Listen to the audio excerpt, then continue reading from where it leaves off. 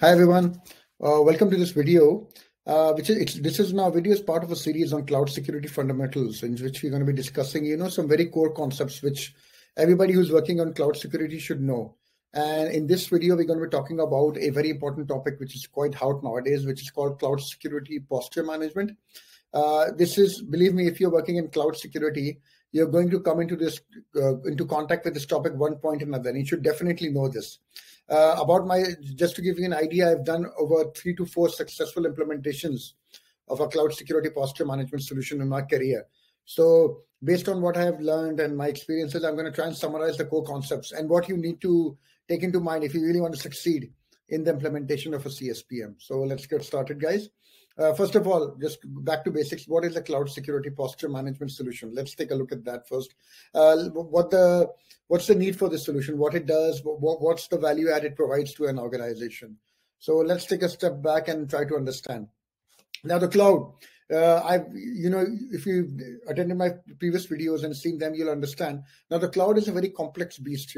It's constantly changing, and the thing about the cloud is it changes very fast. The workloads are changing very fast, and that's like a strength of the cloud. But it's a big challenge also. I mean, people like the cloud because you can make changes very fast, but that also leads to a lot of security issues also, and you need to implement more and more controls around this. And see, you have more and more stuff being put into the cloud. You need to make sure that all of these are making your security standards also. So keep that in mind, and that has become a big challenge for people who move to the cloud, the speed and the complexity of the cloud and more things which are coming in. So keeping that in mind, what do you think is the main reason people get compromised in the cloud? Like companies, you see their breaches, right? What do you think is the main reason? So you might be surprised if we take a look. It's misconfigurations. What are misconfigurations? Simple errors. They are responsible for around 65 to 70% of all the challenges in the cloud. And all those big, news you hear in the cloud, XY organization got compromised. And I try to put a link in the description to the study which was done. So misconfiguration may seem very straightforward. It's not as exciting as, say, cyber criminals hacking into your organization, and they seem to be very avoidable. But in fact, they are the ones which cause the most problem. Why is that? Well, to be simple, the cloud is quite complex. It comprises of a multitude of settings, policies. You have so many services talking to each other, which makes it very complicated. And especially nowadays, which companies, because of the last couple of 2 years, the world has changed so much, and people have moved more and more to the cloud. Right, remote work has become so normal. What has happened when people start to adopt new technologies very quickly, without fully understanding them, the teams cannot know, and they can make silly mistakes, which can cause to a lot of issues. So that's the reason misconfigurations have been the leading cause of security issues, and they really need to understand. So you need to have some way of knowing what is happening. Some security risk happens. What can I do to change it quickly? So this is why the whole misconfiguration issue comes in. And if you're like a CISO or a head of security, you're going to have lots of problems, lots of sleepless nights. So what do you think their main concerns? If I'm a CISO, I'll be thinking, is my cloud secure? Am I following best practices? What's my current posture? Do I even know how secure I am in the cloud? If I want to know 95%, am I secure? Am I 50%? Am I benchmark? If I want to benchmark myself, how will I know if somebody does unauthorized activities in the cloud? Will I be alerted if somebody, say, opens up a server to the internet, or maybe a S3 bucket? And if I get audited tomorrow for PCI audit or an ISO audit, will I know that? And if I have a hybrid cloud, multi-cloud, I have Google Cloud, I have Azure, I have AWS, whatever, I want a single dashboard to tell me how secure my cloud is. So now I hope you start to understand where this is coming from and why the need for a cloud security posture management comes in. So what is CSPM? Now that we understand, it is a service that continually monitors your cloud environment. It identifies misconfigurations and issues and compliance risks. It's like a one-stop shop. It tells you everything about your cloud environment, what's happening, what are the risks.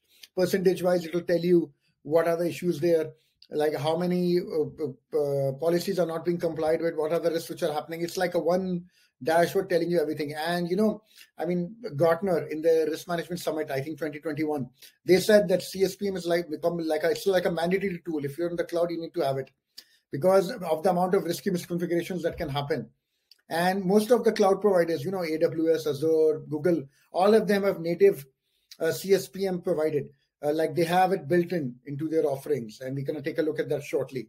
So, but I hope you understand now what a CSPM is and what gap it's supposed to fill. So let's take a look. I mean, if you go to AWS, AWS has Security Hub. It's a very powerful cloud security posture management, which AWS itself provides. It takes a look at all the services and it aggregates them. It will tell you what are your security controls, like what are the areas where we're having problems. And you can even enable auto remediation. So if something happens, like say somebody opens up like an RDP port to the internet, or somebody removes encryption or versioning from an S3 bucket, it can actually auto remediate and fix it. So it's a very powerful tool. If you look at, this is actually like from Google Cloud. Google Cloud is the same thing. They have, I think, it's called Security Command Center. Yeah.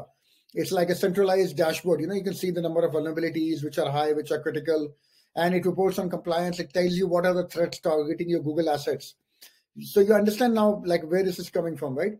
And if you're a company with a large cloud infrastructure, you really need to have a CSPM.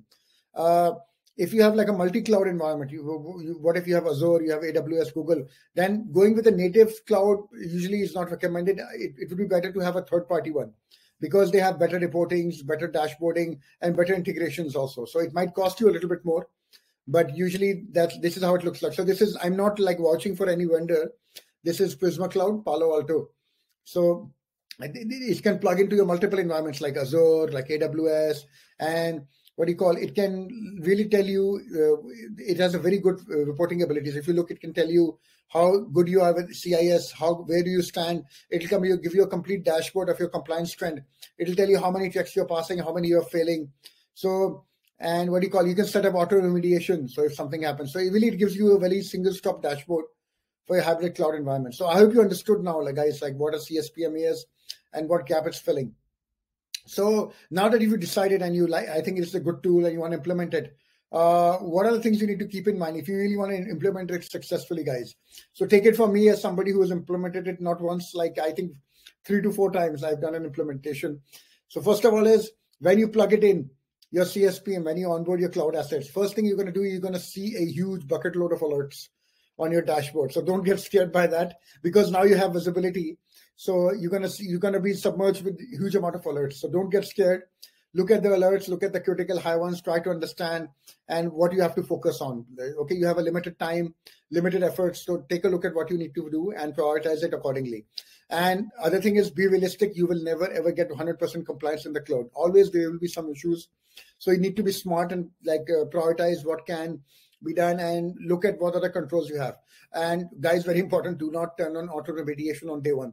What's going to happen is you're going to break something. Some application might get stopped because of some control you put in. Talk to the teams, try to understand what's happening. And then after a while, when you're comfortable, turn on auto remediation. Going on to the second point, your cloud and technology teams, please involve them from day one. They need to know what tool you're putting in, what are the alerts which are coming in, make them a partner, give them access to it, give them read-only access. And another one is link with your ticketing system, guys. Don't rely on emails. If you just put it on email, you're going to get like 100 alerts and people will get bored after a while. You'll get alert fatigue. If you link your critical ones and your medium high ones to your ticketing systems like Jira or ServiceNow, it's going to follow your company's escalation metrics, So those automatically a ticket will get created, alerted, and this is much better. Take it from me based on experience.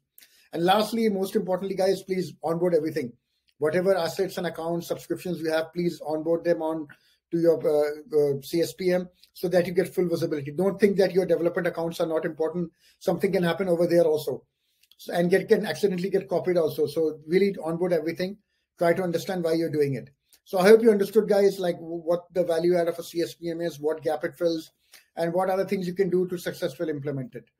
If you like this video, thank you so much. Please do subscribe to this channel so you get alerted when I put in new videos. Thank you and see you in the next video, guys. Thank you.